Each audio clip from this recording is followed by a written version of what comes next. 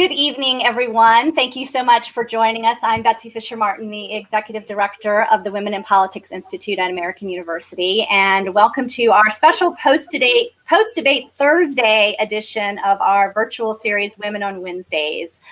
To those of you new to one of our events, WPI is a nonprofit and nonpartisan institute in AU's School of Public Affairs that aims to close the gender gap in political leadership. And we offer academic and practical campaign training, and we facilitate research and discussions like this one on women in politics. So tonight, we're excited to have with us an all-star panel of women to discuss the many different aspects of the historic VP debate last night between Kamala Harris and Mike Pence. Candy Crowley, who you recognize, now happily retired from a long and successful career in television news. She was, of course, the chief political correspondent for CNN, as well as the host of their Sunday show, State of the Union. And in 2012, she moderated the town hall debate between Obama and Romney. So we will talk to her about that. Kasie Hunt is with us, and she has covered Kamala Harris for several years in the Senate from her spot as the Capitol Hill correspondent for NBC News. And she hosted a weekly show on MSNBC that I loved called Kasie DC, but now she has taken over as the anchor for the aptly named Way Too Early show, which leads into Morning Joe in the morning at the ungodly hour of 5 a.m. So, Kasie, and this is probably your best time right now, so we really appreciate it's the very end of the day. You being here for that. And also helping us out and putting everything in political context is Karen Finney, who is a Democratic strategist and MSNBC analyst. She has more than 20 years experience working in national, CNN now, excuse me. Used to be an MSNBC weekly. She has more than 20 years in national politics, including 4 presidential campaigns, the Clinton White House, and of course, serving as the communications director for the DNC. So thank you all for being here. Really appreciate it. Before we start, I want everybody to know that we are going to save some time for questions. So on the bottom of your screen, you will see an Ask the Question button. So please send in your questions during the course of our conversation. And you can also upvote other people's questions that you may be interested in as well. And if you miss any of our discussion or want to share it with friends, there'll be a full replay available right after we wrap up, and it'll be at the same link that you used to register. So with that, Candy, Kasie, and Karen, welcome. Thanks. Thank you so much for having me. Of course. So Kasie, let me start with you. As I mentioned, you have covered Senator Harris on the Hill for many, many years. How do you think she did last night in front of really what had to be the biggest audience of her career? Yeah, it really was the biggest stage for her. And yeah. I think for those of us who have watched her, and forgive me if you hear banging in the background, my son is awake, banging on a little piano, so I apologize in like the age of COVID. So I think, there was a big question about whether she was going to and how she was potentially going to rise to the occasion, because we have seen she has had really a meteoric rise in politics. She has taken a very methodical path to where she is now. She, when you get to know her a little bit behind the scenes, you realize, she very much knows where she wants to go. She has a plan for how to get there, and she has applied that every step along the way. And I've sort of been there and been lucky enough to be able to kind of observe how she did that when she first came to Washington as a senator. She, spent time courting the national media and was very careful initially in the hallways, for example, about figuring out getting her feet under her in terms of how to talk to the press. And I think you saw that in her presidential campaign as well. And she had a lot of very strong moments, and she had some missteps. She would have planned debate stage moments, and then sometimes the next day she would struggle to explain her policy position. Medicare for All is one example of this. So I think there was a question, for her, was on this stage, was she going to be nervous? Was she going to be thrown off at all? Or was she going to be able to deliver at a level that we know she's able to? And I think certainly the sense from the people that I've talked to, Democrats on Capitol Hill and people in the Biden campaign in the last day, is that they feel like she really rose to the challenge and that she did very well. And as Karen and Betsy and Candy all know more than anyone else, women are judged differently than men on stages like this. And so the way that she dealt with the interruptions from Mike Pence, I think, was in many ways, a new and different approach than we've seen in the past from women. She pushed back against him. She didn't hesitate from that.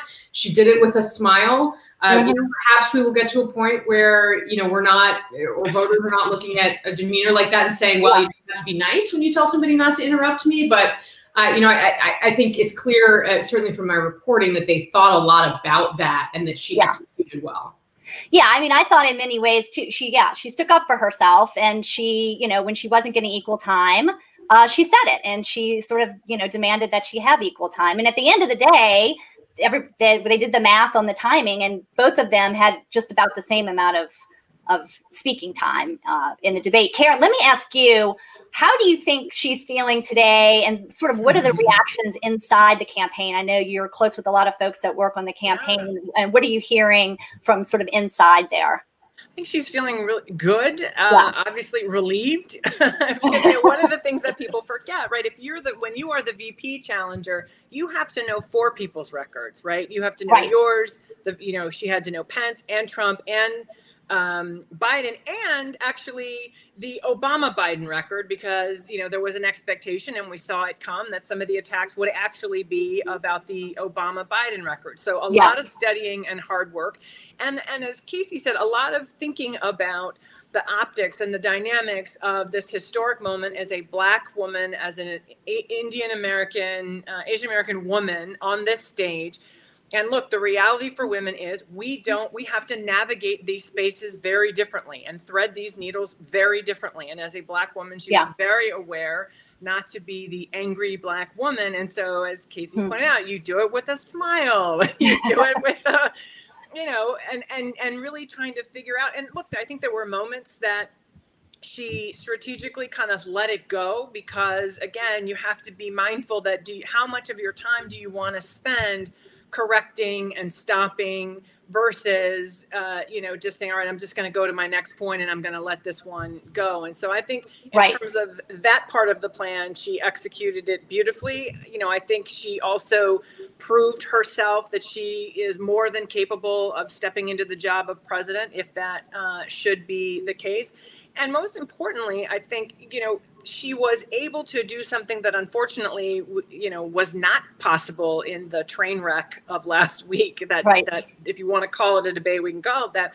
There actually was an opportunity to get to talk some substance and to talk some policy. And I thought the most effective thing, frankly, and they felt good about this. I mean, bad for the country, good in terms of pressing the point, COVID. I mean, it was front and center in the debate. It was that plexiglass, frankly, was another character. That and the fly, right? Were 2 other characters that were really part of the debate, and it was unmistakable. And I think she did a good job of pressing that point and really had some good moments. I think she felt good about speaking directly to the camera and trying to talk directly to the American people, which is very hard to do. When you prep people for that, you practice it. It doesn't always come off well, and I think she actually did it quite well. So they're feeling good. The campaign is feeling good. Obviously not taking anything for granted with 3 weeks to go.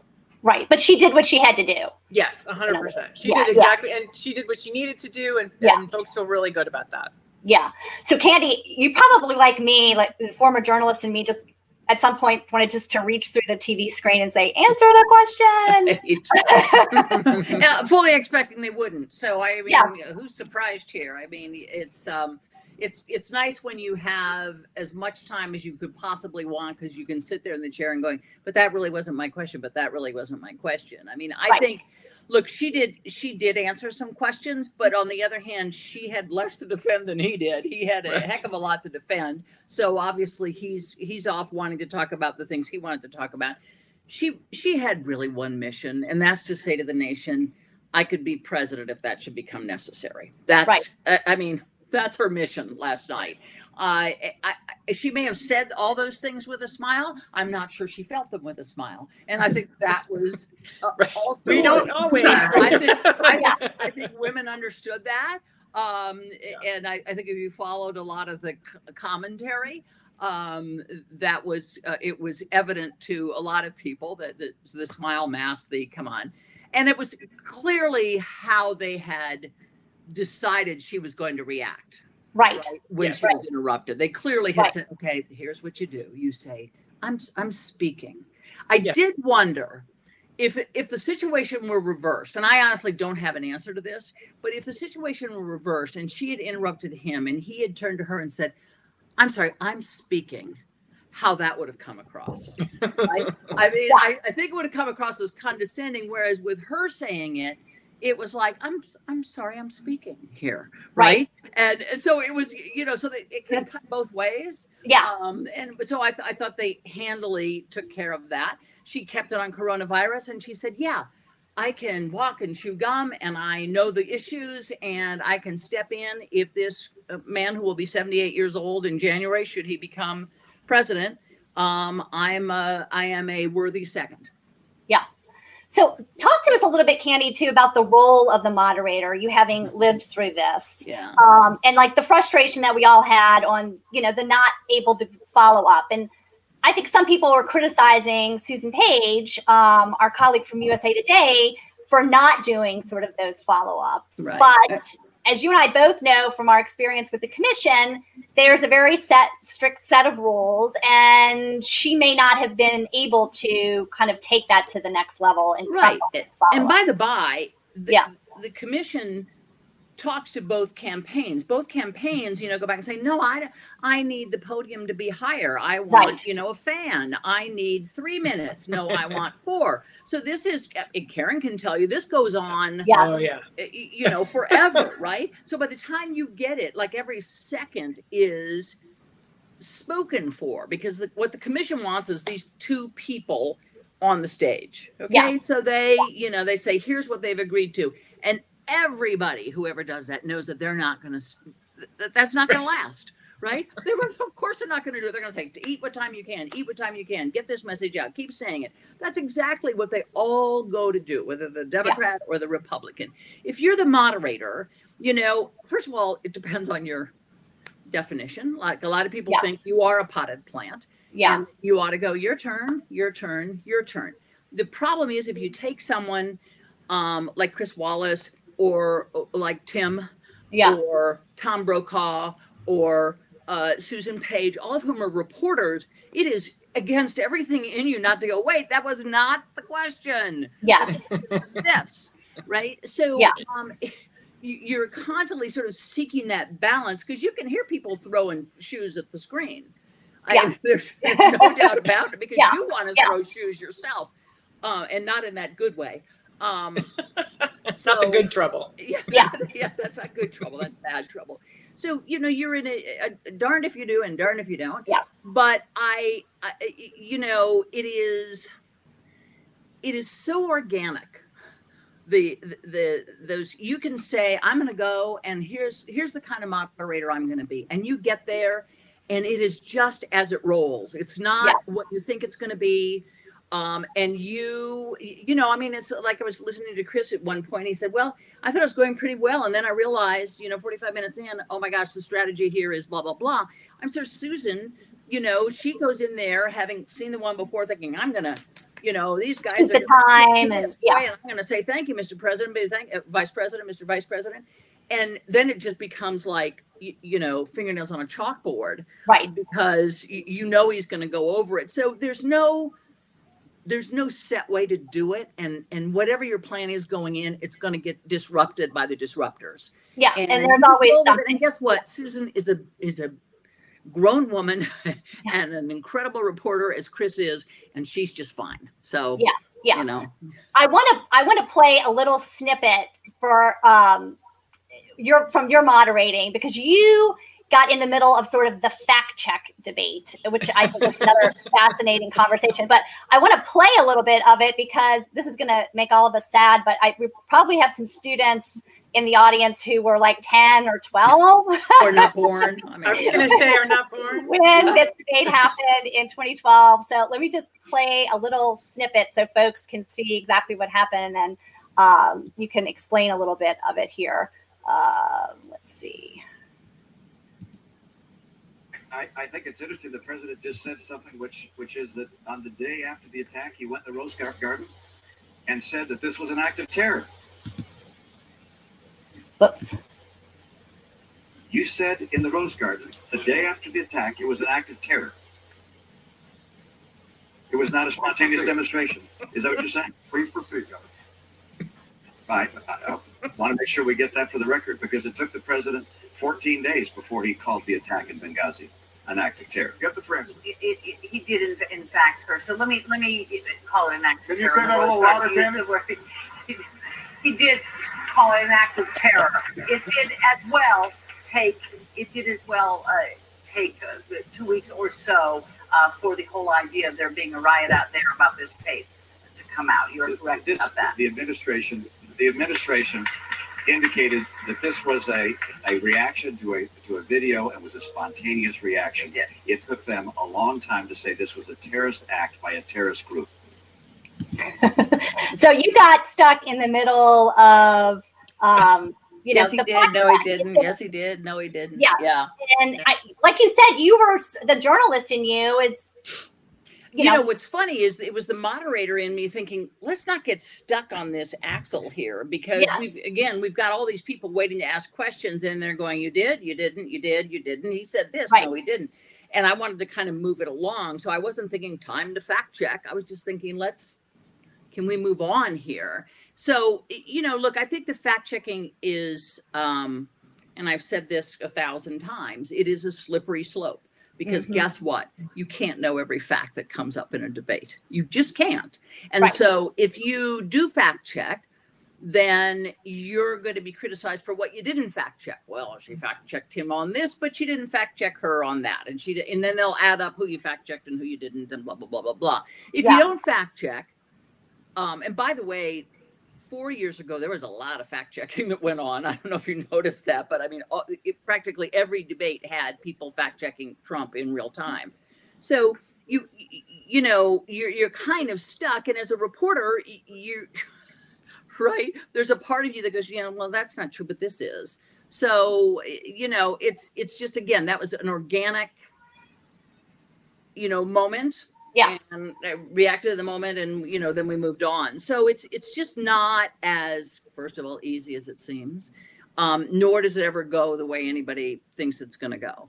Right. And I do think the time limits and things like that make it really difficult to get to any point which I think is actually what the candidates want. But it also just makes it difficult to hone in on something. Yes, for sure. I had Martha Raddatz come and speak to one of my classes this year about this topic too. And she said, for the moderator, it's like prepping and taking the SATs in front of 84 million people. Right. Super hard to do. Karen, let me ask you though, on so that notion of fact checking, there was leading up to the debate, some reporting about the prep inside the Harris, campaign, saying that he was likely going to skip the fact checking on Pence because voters, seem to punish women who come across as too negative. Yes. Do you think that was like a deliberate decision that they just were going to let some of that stuff go? Yeah, well, there's a couple parts to it, right? Number one, so it's interesting listening to Candy talk about how the moderator preps, when you're prepping someone for a debate. I mean, part of where you start with the premise is you have X amount of speaking time, and you've got to make the most of that time. And then you decide what are the key points we know you have to make you're likely going to get this number of minutes by the time your opponent answers and the questions asked, right? So it's, and obviously in this one, she had a lot more time to talk than she did in some of the primary debates in the Democratic primary when there's 10 people on stage.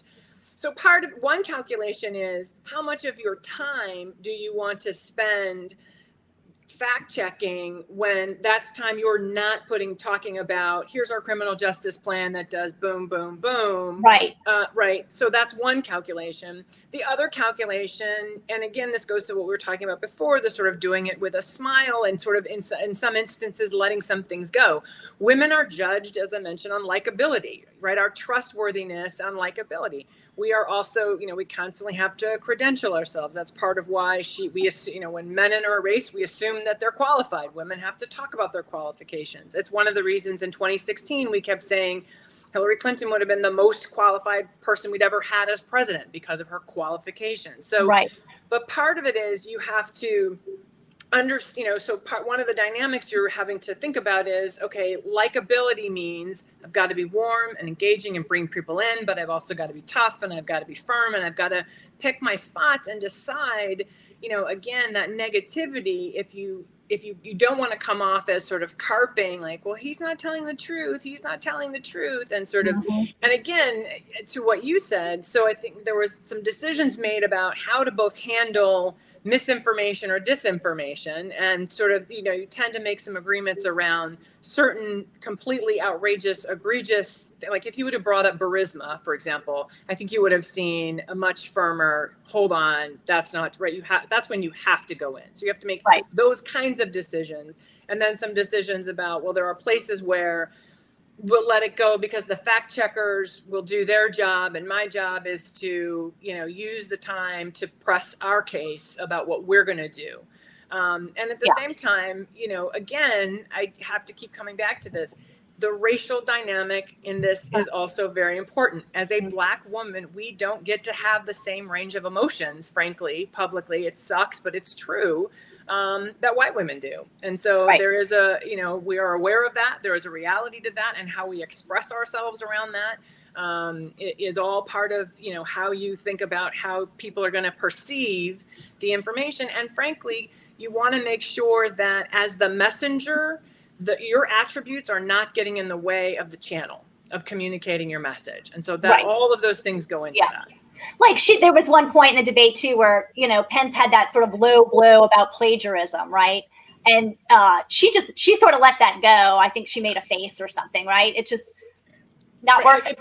Right. And it goes also to something. I mean, I thought, for example, there was an exchange around fracking that was starting to get so in the weeds that I just thought, oh God, make it stop, because most people right now do not care about fracking. They care about COVID and the economy. And they were sort of pressing the point. I thought, oh my gosh, if we get into, this too far deep into this, you're going to lose people. Right. But so, that's the other reason, right, is it's like, in some instances, trying to fact check is going to take you down a rabbit hole that's just not even worth it. Yeah. Kasie, let me ask you about sort of covering Kamala Harris during the primaries and what we saw in those debates. And of course, she was criticized, and it potentially hurt her campaign when she went after Biden in the primary debates. Did you think that her performance was much different, and that maybe there was some things she learned along the way there? Well, my sense is that the performance aspect of it actually was a big success, in that she set up, she thought about what she was going to do, and she really did execute. The risk, of course, was that there are all of these personal dynamics between her and former Vice President Biden, and it really did seem to put her selection as the vice presidential nominee into jeopardy. But the fact that ultimately they gave her the slot says that, perhaps to me anyway, that was worth the risk. And, there was a lot of, reporting during the selection process that kind of focused on, well, there were some people in Biden's camp who thought that this was an unfair hit and that it meant that she couldn't be loyal to him and all of these things. And then there were questions about that from Kamala Harris's camp and from others, particularly women, who said, would you really be saying that about a male candidate who landed a good hit on your guy? I mean, it's not as though Barack Obama and Joe Biden didn't go at it in the primary back in 2008. And ultimately, Obama selected Biden as his former vice president. So, I do think she may have learned some lessons about how you fight with your friends, which is what a Democratic debate is. It's much different than a one-on-one in a general election setting. And I think they certainly, she obviously she didn't win the nomination. So she made some mistakes in her presidential campaign. I think they know that. I think there was some surprise that she didn't actually last longer in the campaign, considering all of the hype, frankly, and excitement about her candidacy from the outset. And she hired a lot of good people.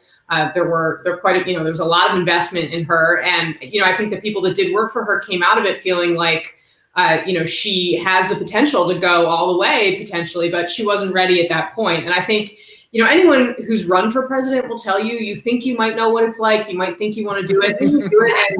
And there's just nothing to compare it to. And even those of us who have seen a million campaigns, or not a million, but, several campaigns, Candy has covered many of them, as have you, Betsy. I mean, you just, until you're the candidate, you just have no idea what it's like to be in that space. And so from that perspective, it never hurts to get the experience of running, because at least she went through that crucible of the primary that she can now apply in this. And I think you saw that come out on the stage last night. Yeah. Candy, let me ask you, because there was a funny discussion on Twitter about after the Trump-Biden debate, how, in 2016, speaking of Hillary Clinton, she must have certainly been itching to tell Trump to shut up, man. And then Hillary Clinton replied on the tweet and said, "You have no idea." Yeah. Right. And so, looking back at that race, those gender dynamics at play where Biden can get away with saying, "Shut up, man." But had Hillary been the one to say it, would have been a totally different game.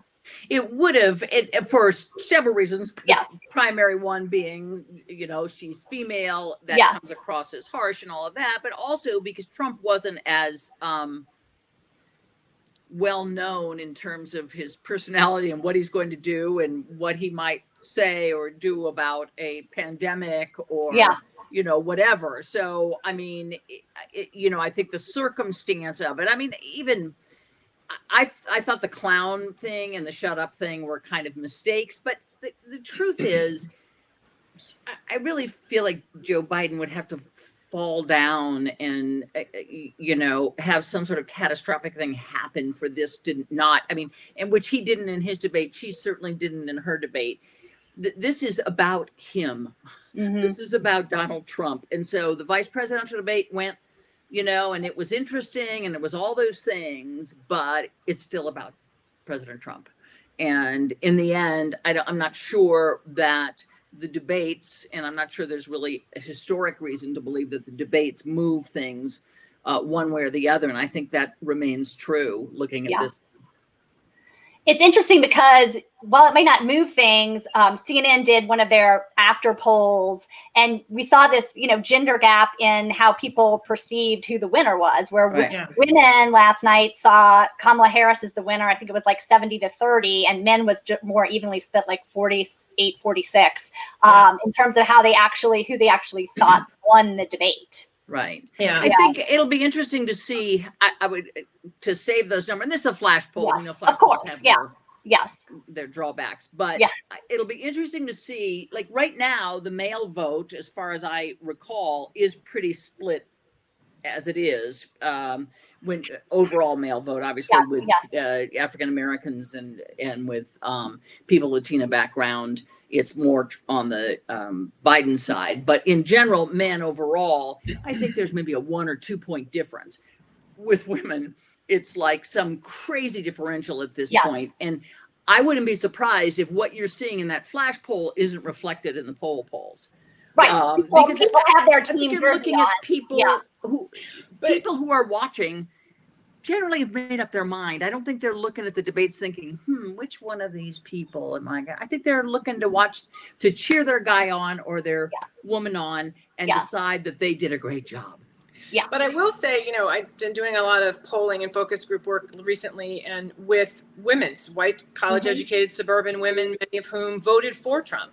And I think part of what the debate, both the Trump-Biden debate and even last night's debate did for those women, it re-solidified that feeling that they've been having, that they're just exhausted of it. Right. Yeah. No. I agree. I agree. Yeah. But I think that's been showing up in the polls all along. And this just went, oh, yeah, I remember now. Yeah. I mean, it has been. And yet when you talk to some of these women, they're still like, wow. And it's interesting because they don't blame, and these sort of moderate voters in general, people who are on the fence, they don't blame President Trump for COVID, which I think is perfectly fair. His handling, obviously, is the issue. And so I think part of what we saw was, again, there was not, I guess it's questionable whether or not anything Pence could have said could have made a huge difference. But again, I personally think if he'd had a stronger answer on COVID, it might have helped a little bit, because that is where they're really suffering. And instead, it was the same talking points that we've heard. And I think the gender dynamics, the way it ended up playing out with the interruptions and what have you, and the way we saw that differential in the way men and women viewed, who won last night, again, that is how it's showing up in the polls, and that is how it's showing up in how people talk about their frustration about Trump. I mean, a lot of these women will say things like, you know, I voted for him because I thought he would shake things up, but this isn't what I meant. This isn't how I not quite like this, right? This ain't it, right? Yeah. But, so you know, for those people who might have been watching, yes, it is almost part of a permission structure, again, to say, you know what, you to kind of reinforce your gut that says, right, yeah, I don't think I can do that again this time. And I think that's to my mind, it's that very slim margin, and that's what may matter in these debates. I don't know, Kasie, did you get the feeling? I sort of looked at it last night and I thought, okay, Pence, vice president, has in a lot of ways an audience of one, right? Yeah. Sure. And you knew it. And the audience that comes with that audience of one. Yes. Yeah. And that's not a bad thing to go into 2024 with. And I just wondered if this debate for Pence was more about that than about this, than about 2020. Well, certainly, I think there's a lot of speculation about that for sure. And, you know, Mike Pence has clearly made the decision that whatever his future is going to be, it's going to be about what we experienced under Donald Trump. I mean, he's become sort of the consummate defender of Trump, if one who wears a more polite veneer. But yeah, I mean, he was absolutely saying many of the same things that Trump says, defending, you know, his record on coronavirus, just in a way that is completely different. And that, I think, is certainly the race for 2024 is already well underway in the Republican Party. I mean, there are, I could list a half a dozen Republican senators that are thinking more about that and their own posturing for that than they are, you know, about basically anything else right now, because there is kind of this widespread assumption that, you know, the future is not going to be, it's going to be different from what we're experiencing now because things are so dire. Now, you know, we have to issue the caveat that going into the 2016 election, all those same people who now think Trump is going to lose thought he was going to lose then. But I do think we're all seeing, you know, it's hard to ignore kind of the fundamentals and the realities that we're seeing in the polling this time and feel like there is not a major problem for Trump going into the election. But so, Kasie, coming back to 2020 here, I haven't looked on Twitter in the last hour, so this may have changed. But what is the latest on the next debate and whether that's going to happen? The latest I saw was that Trump is refusing to do it virtually and that they wanted to, the commission came out this morning and said they were going to do it virtually. Trump says no. Biden's going to do his own separate town hall on ABC. Like, what's going on? And will we see? Do you think we'll see another Trump-Biden debate? Yeah, this is a great question, and it could be out of date in the next handful of minutes. So just so that comment. 6:35. At this very minute. Right. I mean, Mike Pence, you know, they felt like he had a good debate last night. And of course, the president woke up this morning and, you know, here we are. And he sort of stepped all over that, whatever that news cycle was going to be about Mike Pence to talk about this, which is that he doesn't want to do this debate virtually. As you mentioned, it sounds like Joe Biden has agreed to do a town hall. In place of it, they have said, you know, the Trump campaign has suggested, well, we should just bump them all by a week. We'll do the one that was supposed to be next week, the following week, and then we'll add another one the week right before Election Day. And the Biden campaign says, no, you know, we agreed to 3, you know, on the dates that we said in October. The third one is already one of the latest in the calendar in, you know, the history of presidential debates, essentially. And obviously candidates get very protective of their time in those final hours and days, and prepping for a debate takes a lot of time and effort. So saying I'm going to be off the campaign trail for, you know, that last week so that I can prepare for a debate is a big wrench to throw at anyone. And the reality is, you know, President Trump's White House has been holding events the way they have, and they've had a coronavirus outbreak because of the way they've handled the safety protocols. So Biden's team is saying, well, you know, that's how this has worked out. These are the ones we've agreed to. We'll be there for the ones that we've agreed to. So it seems like at this point, more likely than not, that we will see a debate not next week, but the following week, that what will be that third debate. There is some question about the format because Biden's team is saying they want the town hall format that Steve Scully was going to host. NBC's Kristen Welker is supposed to be hosting that third debate in the format that we saw with Chris Wallace. So I think that's one outstanding question. So Karen, what do you think the Biden campaign should do about this? I mean, should they just like Kasie said, stick to what was agreed to, knowing that they have sort of come out of that first debate in a pretty good place? Yeah, 100%. Look, I mean, at this point, they have a plan for what has to happen for them over the next 3 weeks. And it's, as Kasie pointed out so rightly, coming off, they're already, Senator Harris is going to lose several days because of the hearings for Amy Coney Barrett. Yeah. So that's one piece. Because remember, at this point, we are talking about elections are won on, it's a game of inches, and it is very targeted to where you've got to go and what voters you've got to be talking to. And a debate is not necessarily the most effective way to do that, right? So between now and election day, they have their plan. They know what they need to do and who they need to be talking to. And a debate is not necessarily, that's part of that plan.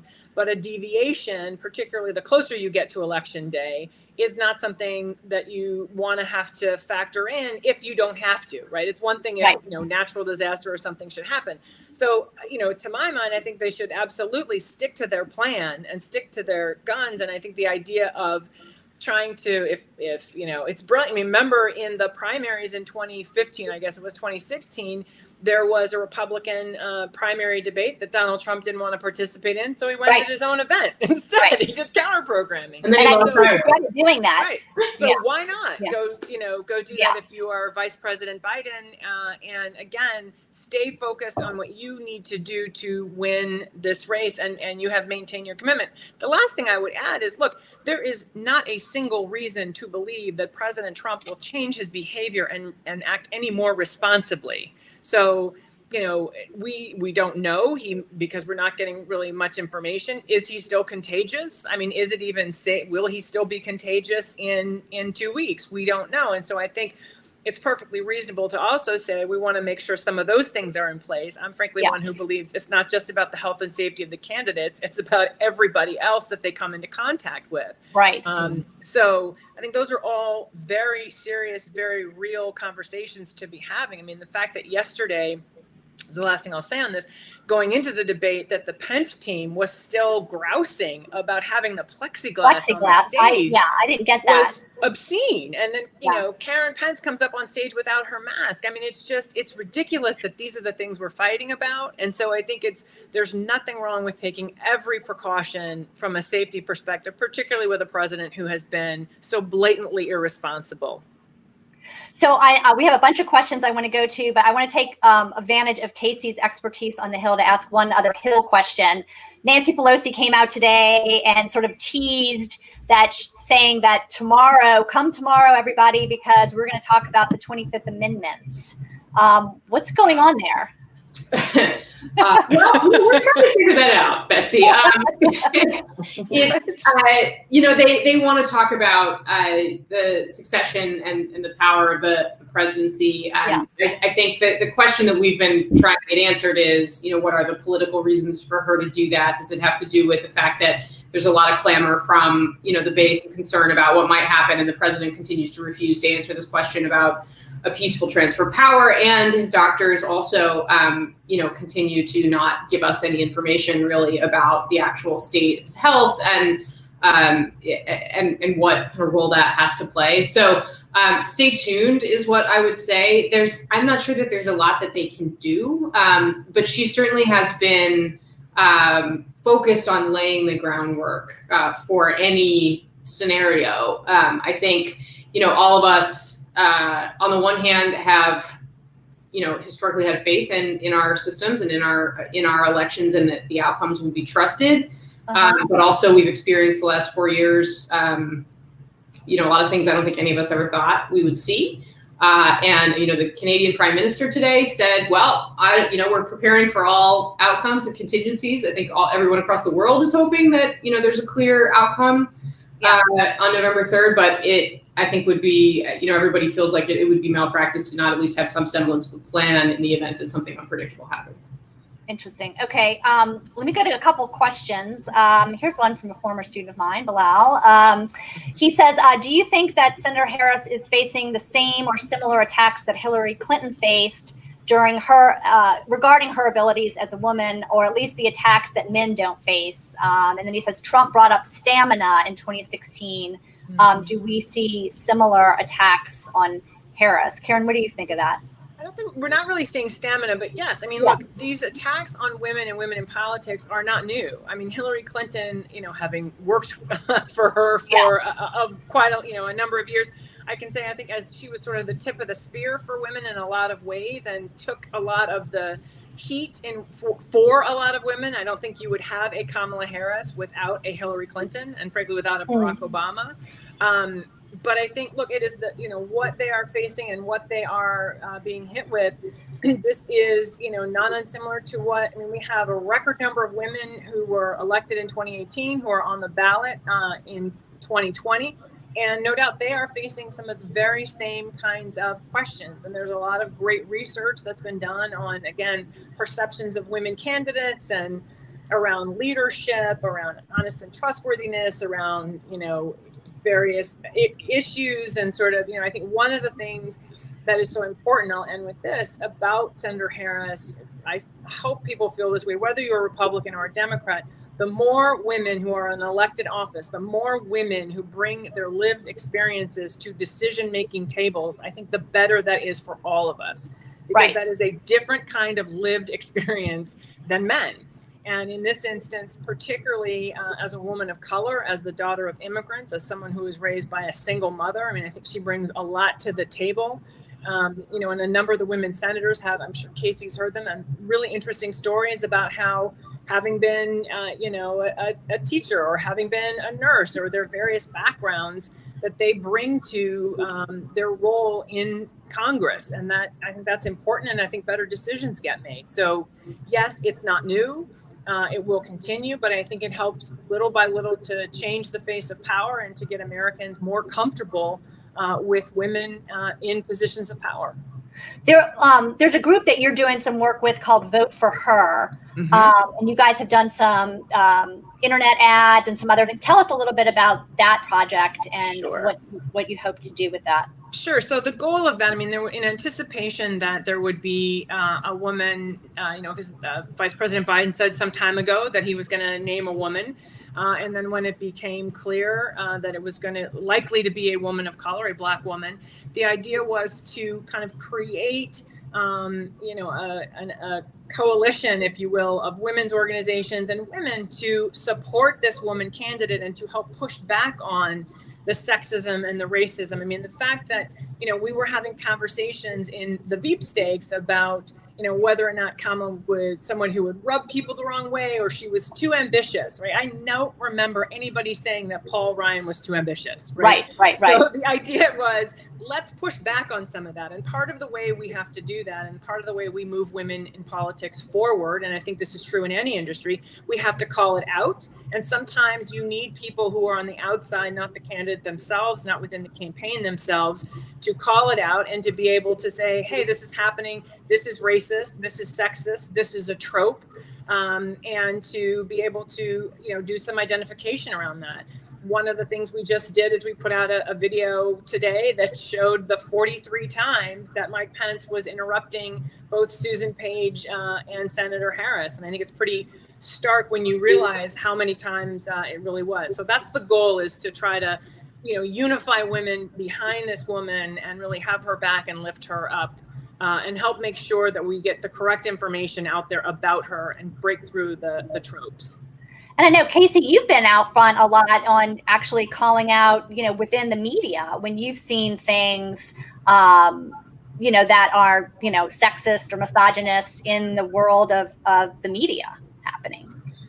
Yeah, I find it frustrating, frankly, and it's I think we're having kind of a broader conversation this year in the media. A lot of it is centered on Black Lives Matter, and I don't want to take away from that by any stretch. But the conversation about what is objectivity, what does it mean to make sure that you're playing the role that you're supposed to play. And I was a classically trained journalist, I guess is what you would call it. I grew up in the AP, right? So that's a very straightforward. I call that capital J journalist. Yeah.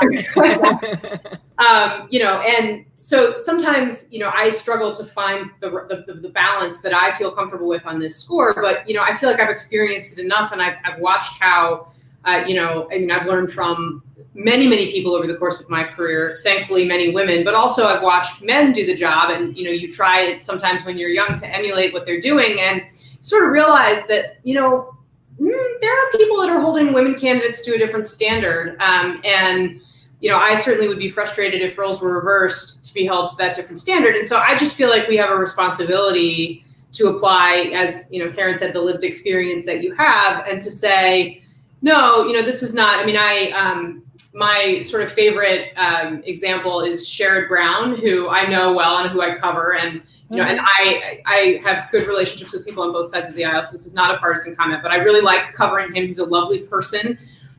You know, and people think his gravelly voice and his mussed up hair are cute. And when he was thinking about running for president, there were all these stories saying, oh, his rumpled appearance, like how charming. Can you imagine if a woman ran with a rumpled appearance and right. people would write about her? I mean, it's hard to wrap your head around. And that's not a knock on him by any stretch, but it's just an example where, you know, I feel like, you know, you can look at the positive coverage and the way that men use things to their advantage that women don't have now. I also think the point about interrupting that Candy made earlier is a good one. And, you know, we all do have to remember, and, you know, I think many people will apply this in their own professional lives regardless, but especially if they have public facing roles, there are things you have available to you as a woman that as a male candidate, you probably don't. And we all have to be cognizant of those dynamics as well. But the reality is the system has been built and set up by, you know, people who played by a certain set of rules and had rules for entry and rules for, you know, kicking people out of their system. And, you know, I think we're all kind of going through this reckoning about what does that mean? What does that look like? How do we make sure that we're being, you know, that our definition of objective and fair and unbiased is something that's also inclusive for everyone. So Candy, I put you in that capital J journalist category, but as you have said, it can now sort of watch from afar of coverage, right? What do you think in terms of media coverage out there that may be sexist or unfair, and the notion of kind of calling that out?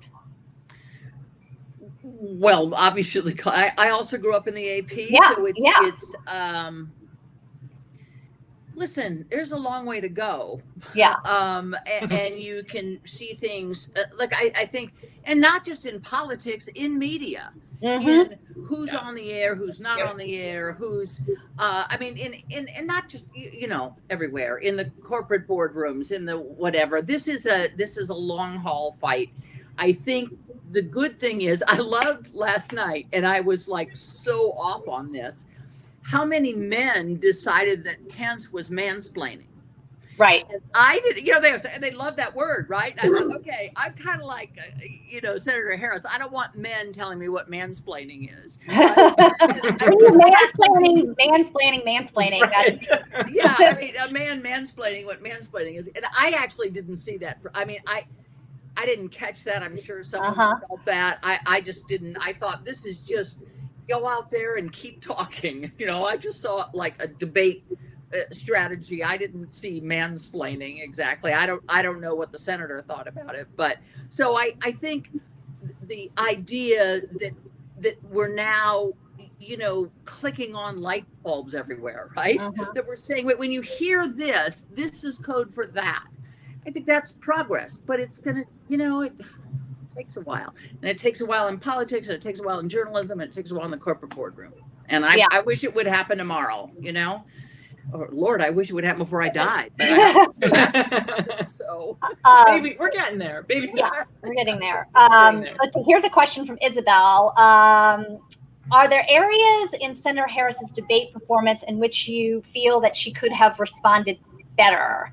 Let me ask Candy and Kasie that. Karen, you don't count because you have on your jersey. I thought her response to have you had a conversation? I thought both of their responses, by the way, but I thought her response, because this was, I think, most important for her, to the question of have you had conversations with Joe Biden about a transfer of power, if anything should happen, and how that would work and what you would think.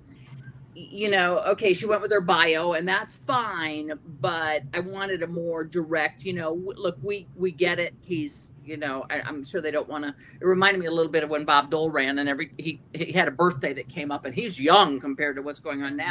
But Every time that we'd go someplace, they'd bring out a birthday cake, and his press secretary would jump in front of it so they couldn't get shots of it. So this sort of reminds me of it. So I'm sure they don't want to talk about how old Joe Biden is. I don't think it matters at this point. I think it's that Joe Biden isn't Donald Trump. I think that's his main selling point at this point. And so I think, you know, she should have been stronger on that. But again, I think she was fine overall, getting across the point that she's ready to move into that number 2 slot. Mm-hmm. Kasie, what do you think? Yeah, I mean, the one thing that stuck out to me was, although, you know, it wasn't a question from the moderator, so in some ways it's a little bit unfair, but the court packing question, you know, she was asked, would you add justices to the court? And she didn't answer that question. Obviously, there were plenty of examples of Mike Pence completely ignoring Susan Page's questions and just, you know, answering different queries than the ones that were put to him. Which was the irony of him, you know, hitting back at her for that when he had spent the entire debate. Right.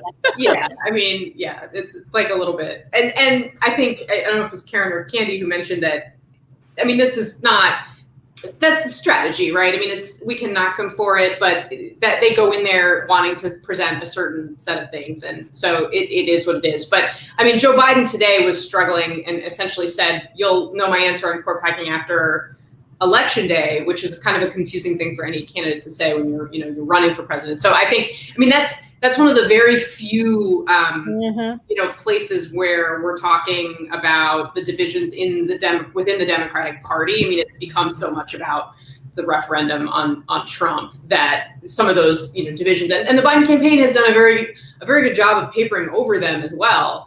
And getting progressives on board.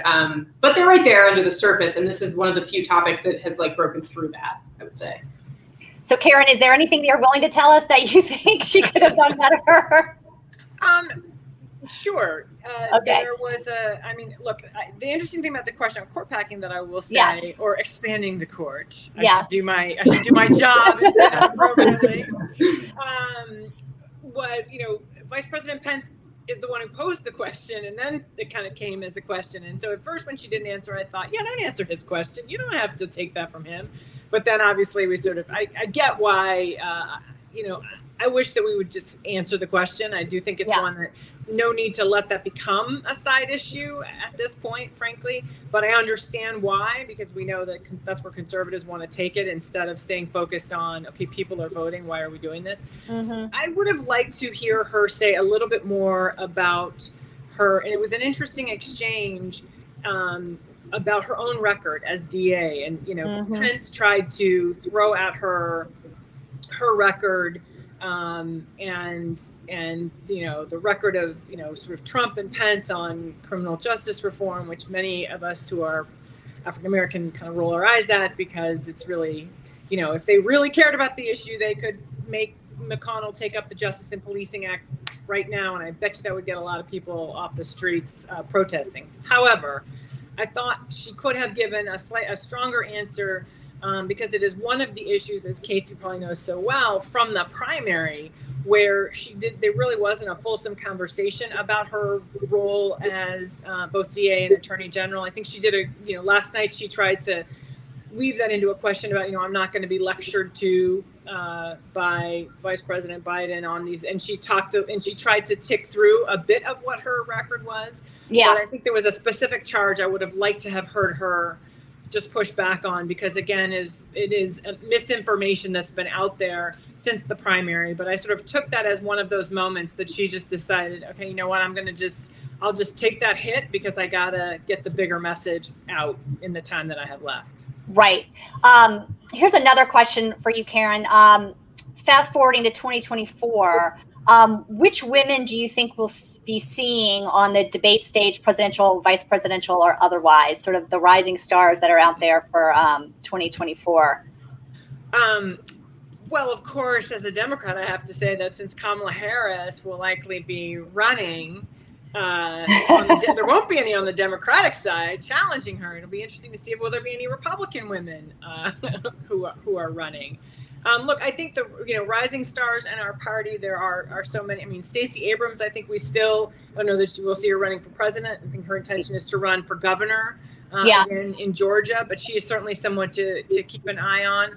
There are a number of women in the House who I think we, got to know a bit through the VP primary, the sort of the Veep stakes process that I think are interesting and we ought to keep an eye on. Tish James, I have to, full disclosure, she happens to be my cousin. She is the Attorney General of the state of New York, which is for women, that is one of, that sort of law and order credential is an important credential on the pathway to running for governor. Right.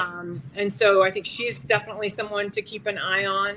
And again, I'm just encouraged by the fact that we have so many more women, this trend, in 2018 and 2020 of more women running. I just think it's good for the country to have, more diversity and more diverse voices and faces putting themselves out there and willing to run for office, because it's, somebody was trying to describe it as, it's like we're going to hang you up by your, fingernails or something. It's just like the hardest, worst thing in the world. But I always admire people who are willing to do it. And I always, part of why I enjoy helping good people win. Kasie, what about you as you cover Congress? Who do you see out there as potential candidates, I guess, for either party? Female running in either 2024 or maybe 2028, like Karen says. Obviously I would have put Harris on. Yeah. She's somebody that that really sticks out. Honestly, one person I'm watching on the Republican side is Liz Cheney. I think she has a very long future in the Republican Party. I think I don't know if she's going to run for president. Part of me thinks she might want to do Speaker of the House someday. Instead, but I find her to be very impressive, and she has shown no fear in kind of staking out a position that's different from the Trump camp at a time when it is difficult to do that. And I'm interested to see how that pays off or doesn't pay off. Yeah. Let's see, our time is coming to an end here. I want to let folks know of some 2 more upcoming Women on Wednesdays that we have over the next 2 weeks. Next Wednesday, we are going to have a discussion on gender and generation, so exploring younger women in politics and the 50-plus women in politics with Nancy Leamon from the AARP and Sarah Guillermo from Ignite and Melissa Beckman, who is a political science professor at Washington College. So they will be here for that. And then the following week, we're going to do a discussion about Republican women that are running in 2020. We just had folks from Emily's List last week. So we're going to have 2 Republican organizations that are working to elect women in politics, Julie Conway from ViewPAC and Rebecca Schuler from Winning for Women. So we're looking forward to having them here to discuss everything, and we hope you will join us for those discussions as well. But I want to thank Candy and Kasie and Karen so much for sharing your expertise with us tonight. We really appreciate it. Thank you. Thank you for having us. This was lovely. For joining us. It's an honor to be with you guys. Okay, take care, everybody. Bye. Thank you. Bye.